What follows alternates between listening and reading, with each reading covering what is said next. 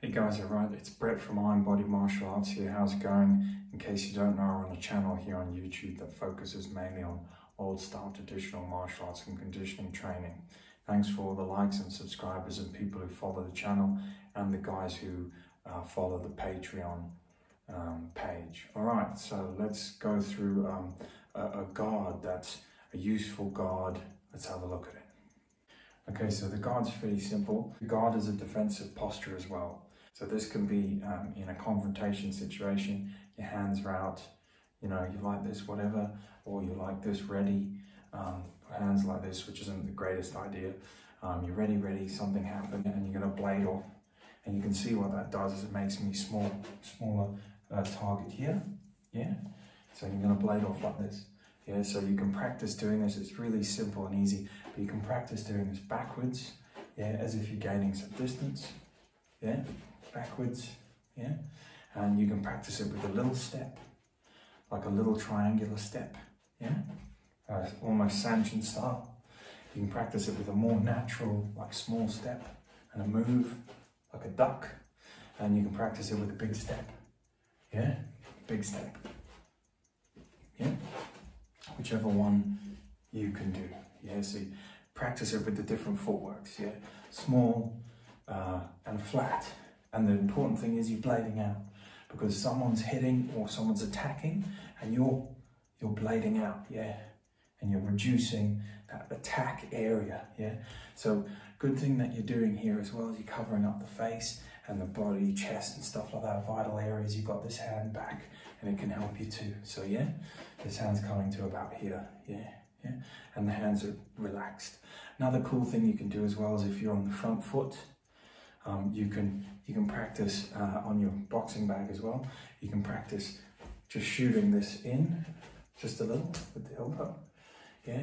So you can practice shooting that in with the step, yeah. So as you blade out, you blade forward, yeah, and you can practice shooting this elbow in. Yeah, and that's like a sternum solar plexus. Okay guys, so that's it for part one. And I just wanted to cover off that obviously this position only exists for a couple of seconds. Just to clear up any misconceptions maybe people don't understand. I'm not saying in a real self-defense situation, whatever, you sort of go like this and then you stand like this for the whole time. So I'm just going to clear that up because I can see that being a YouTube thing. People will be like, oh, if you stand like this, you know, someone's just going to hit you everywhere here. No, that's not how the guard works. But in the coming videos, we can go into all the logistics of the guard, but hopefully most people would realize that it's orientation based. So where the opponent is, this is a reaction to that bit. So, you know, if you're the opponent, the camera is the opponent, boom, I'm blading off here, yeah? And that's the idea. You know, I'm not doing this. You know, if you're over there, I'm not going like this, and you're over here, I'm certainly not going like this and staying like that. You know, albeit that's a bit too of an unnatural way to move. I suppose nothing could stop someone from keeping this as their guard, but people will pick the holes in it, yeah? So we'll go into it in the coming videos. If you guys are interested, put your comments below. But the principle behind this guard is a pretty old martial arts principle of making your target smaller, yeah? That's pretty much it, all right? So we'll go into it more, but I just wanted to clear that up. Give it a try. And then in the coming videos, we'll also go into like the attacks and the things that can come from this guard, because there's so many. One other small point is with this backhand, people might be like, well, why don't you just put the backhand up here? Why don't you just do a guard like this? Well, yes, that's a different guard. So this is the bladed guard, and part of the bladed guard is that to encourage this bladed movement, you kind of have to throw this shoulder back. Because if you try and keep it forward, you don't really blade, you can't blade out as good. It's a different guard then, so it's a different guard, yeah. It also comes into play with weapon work and stuff. This is a happy medium. It can be anywhere here from where you like. You can use it to check and deflect stuff.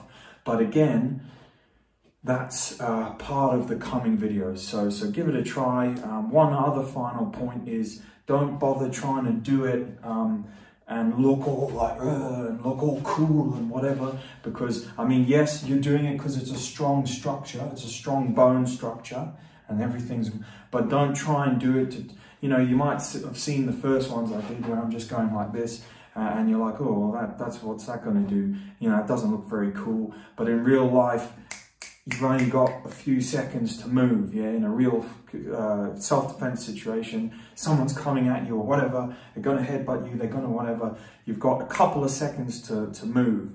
And this is a problem with a lot of self-defense stuff, is people try and invent time, yeah, that you don't have. So really, you've got as much time as the attack takes, you've got even less than that to respond, yeah? And this is one of these things you can do with the blade principle. Yeah, all right. Anyway, I'll catch you around.